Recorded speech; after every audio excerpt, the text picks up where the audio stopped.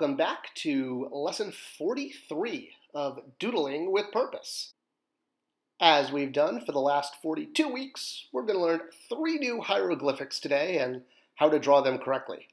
And remember, it's definitely important to draw them the way I'm demonstrating because drawing them incorrectly is, kind of like playing the violin or the piano wrong. And you'll learn bad habits, and bad habits are sometimes hard to break. All right, so let's learn some more. But first, we are going to do as we always do and review the 3 glyphs that we learned last week, which ideally you've been practicing all week and are now getting much, much better at. All right, so last week we started off with the vulture, which is a curved line down, hump down, up for the back. Little back feather, second leg, curved neck, beak, eye, and something to stand on. Next, we did the achaepod, which was 3 humps down, 2 up. And then last, we had the heart, circle, line, 2 crossing.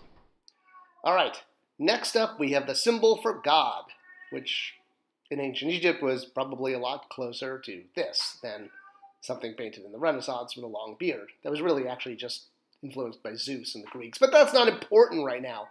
So what we're actually talking about is this. This is the Egyptian symbol for divinity. You will see this carried by pharaohs. You will see this in lots of tombs and on inscriptions, simply because it literally translates to the word God or great power or divine being, et cetera, et cetera. It's not a flag. It is not a net. It is not a letter. It is a symbolic object. It's a religious object is what it is. It's no different, if you will, than kind of a Christian cross or a Judaic Star of David or a Muslim crescent moon. And it's pretty simple to draw because it's a stick with what looks like a flag on top. But it's not a flag. It's never made of cloth. And it's pronounced netter, N-T-R. Netter, which, again, Egyptian word for God. All right, pretty easy. We're going to start with curved line, connect, and down. Curved line, straight down, curved line, and down. One more time. Curved line, straight down, reverse curve, down. And that's netter, God. All right, next up, we're going to move from God of peace to war. Okay, that was a bad transition. We're doing a bowstring, because the Egyptians, used bows and arrows. And again, they made hieroglyphics out of what they had and what they knew. So this is the bowstring here in a stela. It's that one in the center there. That's the loop that goes up on both sides.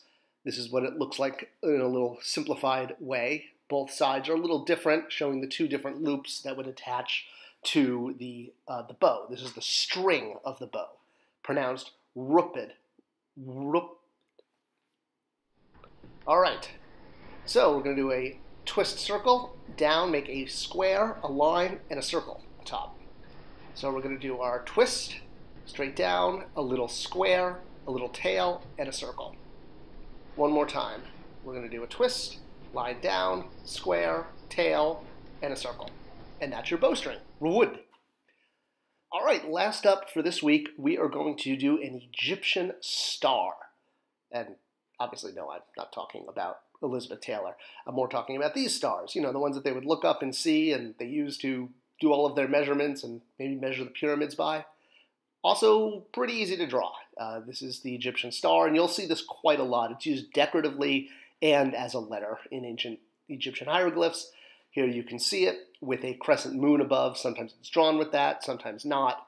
We're just going to do the basic star, but obviously if you want to do a crescent moon on top, pretty easy to do. You just, give it a little eyebrow. And this is going to be Saba or Jabba, like Jabba the Hutt. All right, cross, X, line up. Pretty easy, right? X cross and a line up from the middle. Simple as that, an X with a line up. See, you got easy ones to learn this week.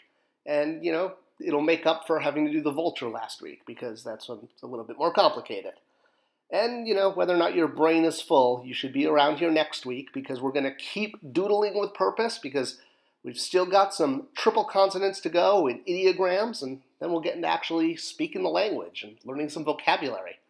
Hope you've enjoyed this, and please do give it a like and a thumbs up. Tell YouTube to share it with more people who are YouTubing for hieroglyphics and how to learn them, because that way they'll learn them from this series.